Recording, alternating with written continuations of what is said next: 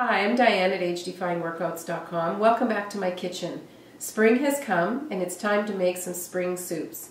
One of my favorites, of course, is using fresh peas. It's that time of the year, and this is a soup that incorporates dried split peas and fresh peas into a lovely spring soup that's garnished with mint. What we're going to do first is put some canola oil into our pot, heat it to medium heat, add 2 chopped leeks.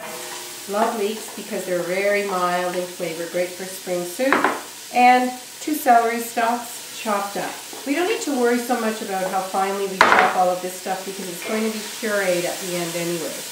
Once we get this stirred around and we get it covered in the oil, then all we're going to do is cover it and let it cook for 10 minutes. So the leeks have been cooking now and the celery have been cooking now for about 10 minutes. We added 3 cloves of chopped garlic. We added some dried thyme. You can use fresh if you want, I just didn't have any.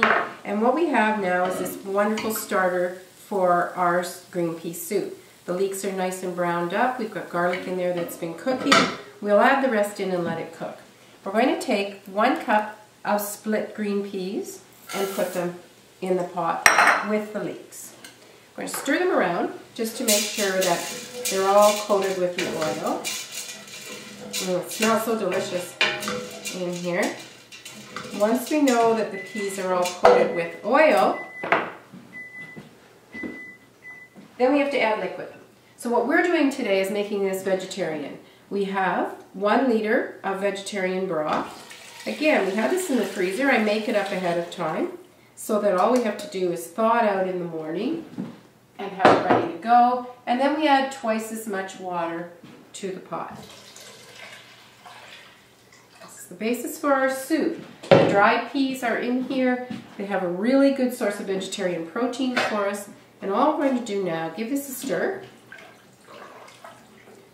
Make sure everything's stirred up really well.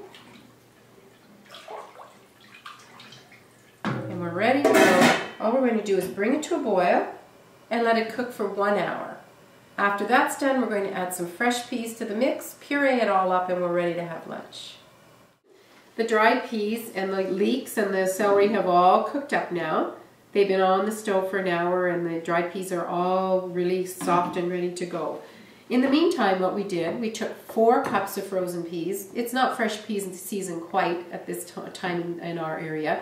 So we took 4 cups of frozen peas and we brought them to a boil and very quickly put them under running water to blanch them off and keep the green color there. Did you know that peas have one of the highest sources of vegetable proteins around? So you combine that with the dried peas that are in the soup and you have a great soup with lots of protein in it. We're going to take 3 cups of the blanched peas and put them into the soup that we've been cooking on the stove. Just stir them up a little bit. Now what we're going to do is puree this whole mixture. You can put it in your blender in batches if you'd like. I like to use a stick blender.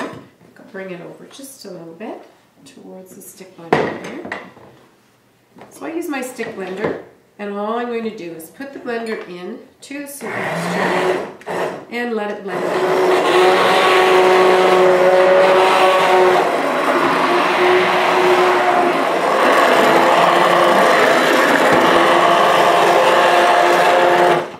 Quite blended up yet or pureed, but can you see how bright green it's getting? Doesn't that look like spring?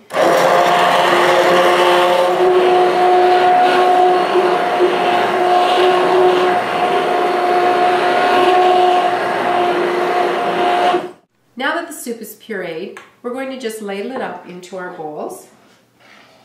This is a great soup for lunch. Add a green salad to it and you're ready to go. You could serve it as a starter course for dinner. You could have a light dinner by adding a nice sandwich to it if that's what you'd like to do.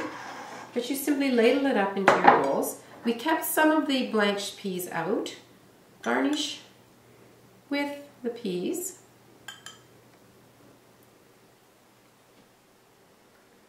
And to finish it all off, what better taste of spring than fresh mint? So we're going to just add some fresh mint to the top of the soup.